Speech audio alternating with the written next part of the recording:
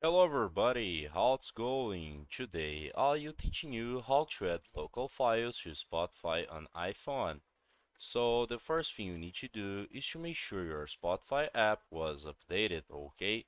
And that works to your iPhone or to your Android, okay? It's exactly the same process for both.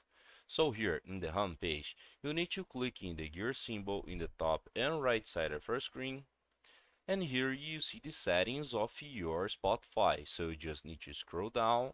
And if you scroll down, you see notifications and local files. So you just enable the option local files, okay?